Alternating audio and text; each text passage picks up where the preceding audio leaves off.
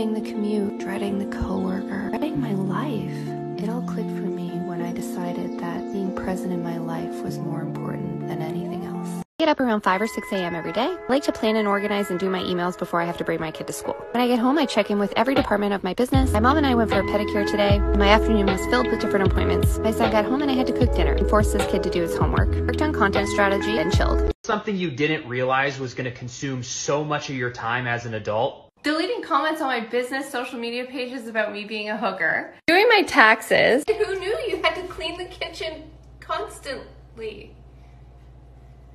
So you want AI, you ain't getting pussy, you fucking like AI, huh? Oh, what a time to be